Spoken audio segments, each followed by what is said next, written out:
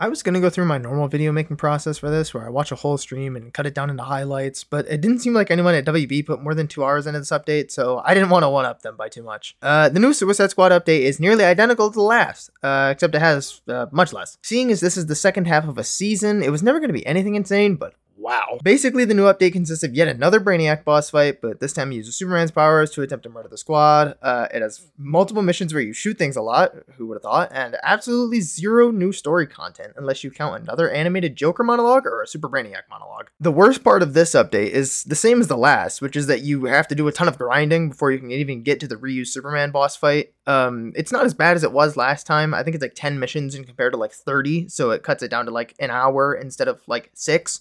But it still is stupid, right? Like, you're making me do the same shit that I've been doing for 3 months now, I think. And you're making me do it over and over and over again to get to the same fight that I already did 3 months ago. Like, what the hell? It did interest me in that fight, though, how Harley kind of made fun of Brainiac's choice of just continuing to take on the Justice League moveset by asking if he was going to dress up as 1D next. Makes me wonder if they're going to subvert our expectations a little bit, or if they're just going to straight up have him just become Wonder Woman. One of the new interesting things, I guess, is that there is a new enemy type called the Promotonaut. It seems kind of neat. According to the patch notes, it promotes enemies to their next most powerful level of mutation. Basically, this dude attaches to a small dude, and if you can't kill it in time, it just makes the small dude a bigger dude. I just wanted to call it the one slightly interesting thing they added, seeing as the last enemy type they added before this was a dude with a shield, and the one before that was also a dude with a shield. The new Watchtower mode seems neat, I guess. I only played it once, and it does seem more fun than normal missions. Basically, there are enemies in 2 different dimensions, and you have to, like, swap back and forth from each dimension. Basically, it boils down to there are people that you can shoot and people that you can't shoot, and you have to flip a switch to shoot the other people, and you can't shoot the people you were able to shoot before. It's fine.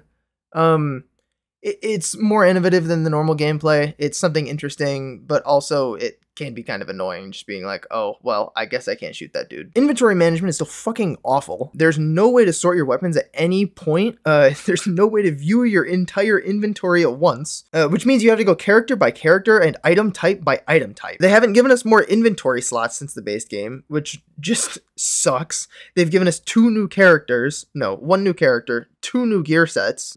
I wish they'd given us a second character, jeez. And then they even make claiming the things that overflow from your inventory impossible. You can't claim everything in your mailbox. You have to go through and claim one by one. And then it's such a slow process. It lags almost every time you claim a new item. So it just takes like an hour to claim every single thing. And then you have to go back through your inventory, every single character, every single slot. Oh my god, it's so bad. The multiplayer seems a little better, I guess, though. I played with friends a couple times, and I played with people across the freaking world.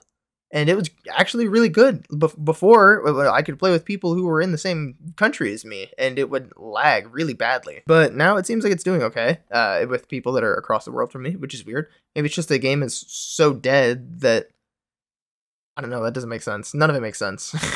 There's just not enough new stuff, though, to keep me interested. I don't even think there's going to be that much added to this game beyond this update. If you've seen the thing of Mrs. Freeze, I guess it's cool we're going to get another character, but it's not, I don't know, it just doesn't interest me enough, you know? I don't have any reason to keep playing. I just don't. I've already done everything in the game, and I've done it again and again and again. And then it's just like, but do it again. But this time he's Superman. I'm like, no, I don't care. I just don't care. I just don't give a fuck. I really hope WB figures their shit out with this game, or abandons the fuck out of it and makes something better. In the meantime, though, I don't want to talk about this game until they update it again. Yeah. Thanks for watching. Bye.